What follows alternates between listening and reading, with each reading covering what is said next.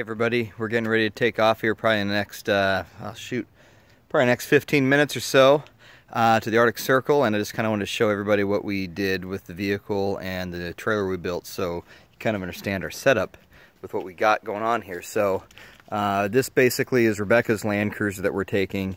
It's got a little less miles than mine. It's not as well built as mine, but it's a way better rig. It doesn't have any of the issues that mine has. It hasn't had a lot of time off-road, so it's just a lot more reliable. You can kind of see what we got there. So the brush guard we got at the junkyard for I think like 80 bucks with the bumper, and I refinished it in rhino lining. And lights, it's got, if you can see there, it's got the two sets of lights, the top lights and then the bottom lights there. And those are all set up, and it's got HID headlights as well. So that'll really help when we're out in the dark of it, if we even get any serious darkness, because it's not 24-hour sunlight right now, but it does. I think it sunsets at around like 10 or something like that. And we're planning on some late days, so the lights will be really helpful. Really clean truck. You can see on top there we have two big totes.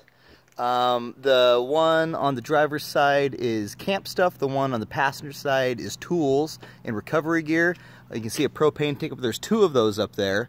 Our fire pit runs on propane, and we do that because we can use it during burn bans, and it's a lot cleaner. You don't smell homeless after using that propane fire pit. It's super easy, good heat. And you don't carry a lot of firewood with you, at least in the Northwest. When it comes to firewood, you have to usually bring your own because the stuff out is really cold or wet. So it's just really smoky. So we found that to be really nice. Bringing Anthony's mountain bike. We might bring another bike, just because. But it's also, if anything happens, it's nice to have another set of wheels if we had to send somebody to get help. Up there on top, you can also see chairs and propane fire pit, and the kitchen set is up there. This is the trailer. We built this completely from scratch. We got two spares on there. The one in the back is for the Land Cruiser. The one in the front there is for the trailer. The trailer does run a 35-inch tire as well, just like the Land Cruiser. A little big for a trailer. Axles I built myself. They're 2-inch square tube with new spindles. Those are Jeep wheels off a JK.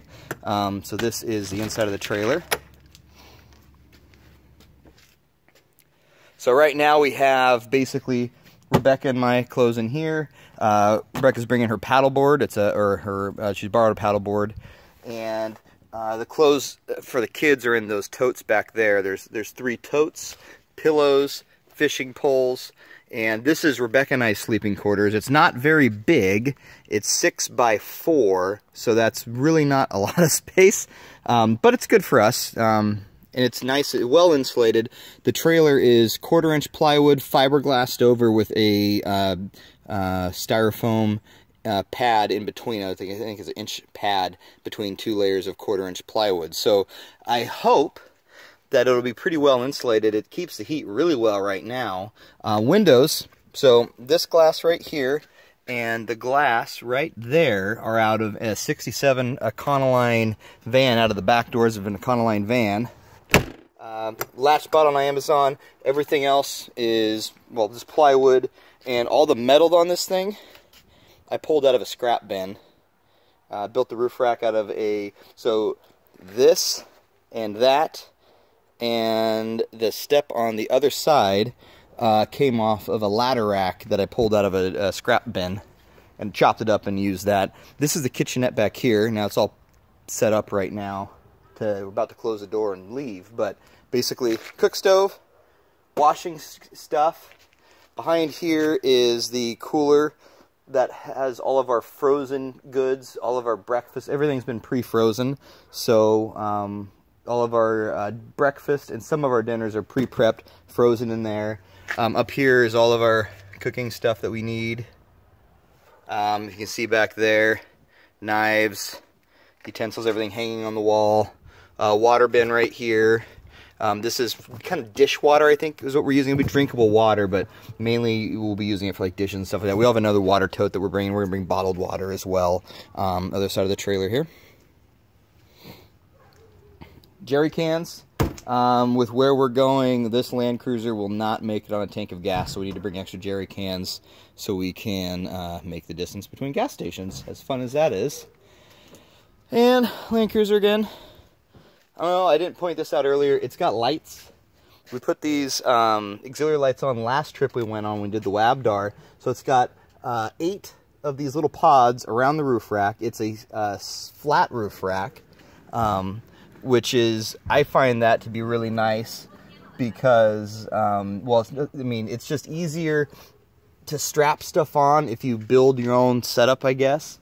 It's more universal, and the clearance is nice. My particular Land Cruiser has a huge Safari rack on it, which is cool, but in the Northwest we have a hard time clearing a lot of obstacles. This one's it's actually 4 inches shorter than mine, and she has the same exact lift, same exact tires on hers, so I think I'll be going to the same type of roof rack when I get a chance to build one. But so far it's been great, and you can see up there what I've done is I just took some little borderings to bolt everything in place and then just strapped everything on top of that. So right now the roof rack is set up specifically for the load that we're carrying. Inside here, very simple setup, nothing crazy. You can see just, yeah, simple dash, nothing crazy here. This right here is really cool. I like this setup.